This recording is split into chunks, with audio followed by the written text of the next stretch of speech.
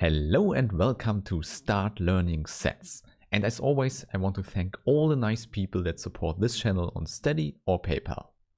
This is part 2, and today we will talk about how we can form new sets.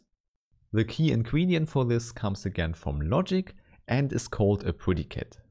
A good example for this would be the sentence n is an even number. Please note, this is not a logical statement because this variable n is just undetermined. And we have the same thing for the next sentence, x is an animal. It has no well-defined truth value when we don't know what x is. It's also the same for a more mathematical example, y plus 8 is equal to 9. Now what you should note here is that the letters n, x and y are not any fixed numbers or fixed objects, but just placeholders. Therefore, maybe it would be better to write each sentence with such a gap, which could be filled. Now, when you put in a chosen object, you get out a logical statement. For example, if we fill in the number 2, we get out 2 is an even number, which is a logical statement. Also, we get 2 is an animal, 2 plus 8 is 9, also logical statements. This simply means that each of the sentences has a well-defined truth value, if you know it or not. However, in this case, we already know it. We know 2 is an even number as a true logical statement and the other ones are false. Now, the important thing here is when you change the object you put in, this could also change the truth value. For example, putting in the number 1, we get out a false logical statement for the first one, but a true one for the last one here. Okay, maybe that's not a problem for you, but understanding this whole concept here is the essential step in the construction of sets. So what you saw here were 3 examples of so-called predicates. And maybe we should write down the idea of such a predicate. So we see a predicate as an expression with undetermined variables, and the variable was the box before, and of course we could have more than just one box in the sentence. And this expression now ascribes a property to objects that we put into the boxes. So we substitute a variable with something else, and when this something else does not contain any variables anymore, we get out a logical statement. For example, in mathematics you can always think of something like this, so x plus 8 is equal to 9. And then you would say, for every number I put in for x, I get out another logical statement. Okay, now we can finally talk about sets, and I show you how you can form new sets out of old sets by using predicates. For this we use the curly brackets as set brackets. Then one specifies the variable name, for example x, and also the old set we consider here, for example the natural numbers n. And then comes a line or a colon, depends what you like. And then on the right hand side there comes a predicate which uses the chosen variable. For example, here we have the predicate x is an even number. Now the whole thing you should read as the set of all x in n that satisfy x is an even number. So this means that this set contains each element from the bigger set that gives you a true logical statement when you put it into this predicate. Hence the visualization should be like this. You have here the old set, which is in our example n, but it could be any set. Then you put the elements into the predicate and check the truth value. So true here, and maybe false for other ones. And there you see, we get out a new collection. All the elements we checked green form the new set. The important thing for you is now, this construction we can always do in set theory. Okay, maybe another example. So here, the set of all y in z that fulfill that y is actually an element in the natural numbers. Hence please note, this element relation we have for sets is always a predicate. Okay, maybe for the sake of visualization, let's consider a non-mathematical example. Here we have the set A of the 8 known planets of the solar system. For this, let's form the set of all planets P such that P has at least one confirmed moon. So everything works, we get out a new set, and you can check for yourself all the elements of the set. Okay, then let's go back to a general predicate where we can check the truth value of every object we put in. Therefore, a natural question would be, how many objects satisfy the predicate? To answer this question, we have 2 new symbols called quantifiers. The first one is the for all quantifier, a reversed A. This means that you go through all the objects and you would use the correct variable and put it right next to it. So you would always read that as for all x. Now the other one is the reversed E, and this one stands for it exists. Then this means that you find at least one object and we also use the correct variable, for example x. And you should always read that as it exists at least one object x. In short, it exists x.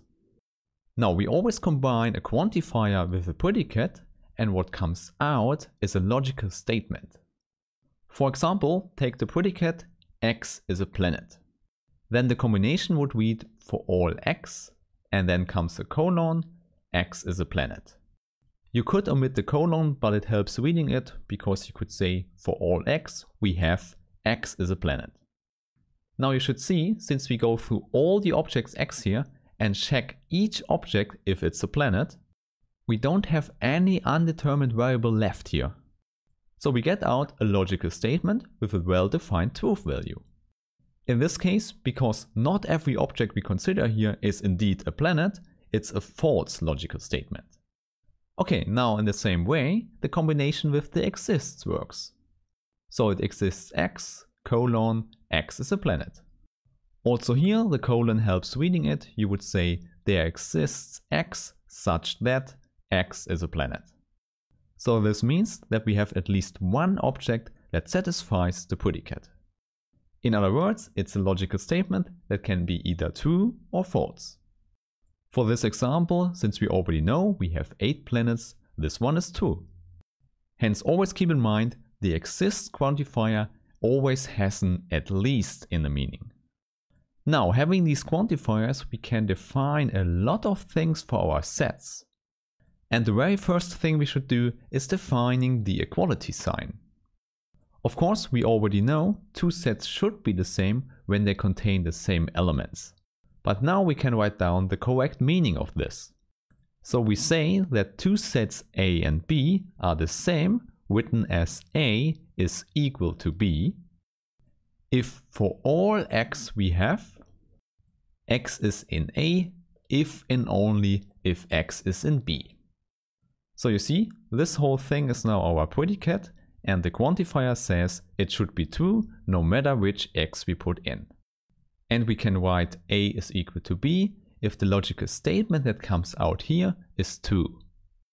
Or to put it in another way, for two fixed sets A and B, instead of this long formula here, we just use this symbol. Of course, it's better to understand if we look at examples. The set that contains 2, 3 and 5 as numbers is the same as the set that contains 3, 5 and 2. Of course, this is what we want. The order shouldn't matter. However, for this example, let's check if the equality actually holds. In order to do this, let's use some short names. So let's call the left hand side the set C and the right hand side the set D. Please recall, this was the assignment operator for introducing new names. You can use it from left to right and also from right to left. So the colon just tells you where the new name is introduced. Okay, now we have to check this one for the sets C and D and for all possible objects x. Therefore, let's start with the number 1 as an object. So is 1 in C, if and only if 1 in D, a true statement? Yes, it's true, because you know the biconditional.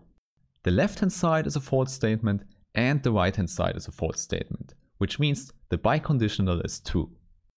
Now the next object would be the number 2. So we have 2 in C, if and only if 2 in D. Of course, this one is also true, because now both sides in the biconditional are true. Now you see, we can continue this for all objects. Either we are in this case for the numbers 2, 3 and 5, or we are in the first case for all other objects.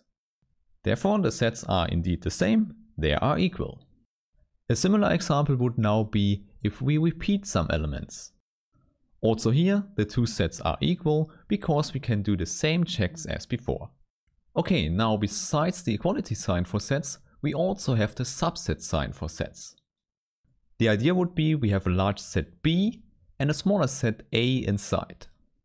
In other words, A contains no other elements than B, but maybe fewer. And the symbol we use is the subset relation written as this. Please note, sometimes the line underneath here is omitted. Now, in the same way as for the equality, the meaning is given with a quantifier. So for all x, we have that if x is in A, it is also in B. So in this case, we just have a conditional from left to right. Now I should tell you that for this whole expression here, we will use a shorter notation from now on. Namely, we will just put the element relation from the left-hand side to the quantifier itself. So we would read it as for all x in A, we have x in B. With this, we now know if this logical statement is true, we call A a subset of B. To close this video, I can also tell you that we can use the symbol in a mirrored way as we do it for inequality signs. It totally has the same meaning, so A is a subset of B, but sometimes it can be helpful to write a subset on the right hand side. Okay, I think that's enough new notations and definitions for today. Let's use the next video to consider more examples and also more set operations. With this, thanks for listening and see you next time. Bye!